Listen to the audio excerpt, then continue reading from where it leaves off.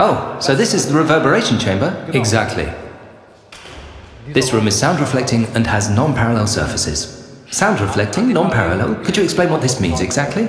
It'd be best to use an example. What did you do last night? Last night I had a long discussion with my wife. I wasn't at home last night as I was at my best friend's 40th birthday. She always has to be the disciplinarian. Was there with me. My son had actually been invited too, but being a teenager, he table wants a come.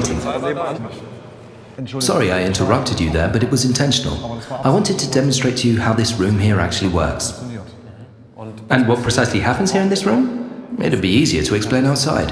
Yes, that's a good idea.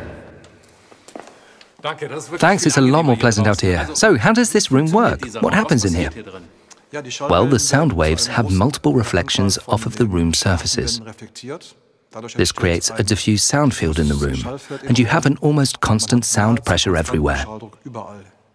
And what kind of equipment do you need here for measuring? First of all, you need a microphone, so that we can measure and record the sound pressure, and we have a reference acoustic source, which we use to calibrate the room. This means that we fill the room with noise and can subsequently translate the measurement into sound power.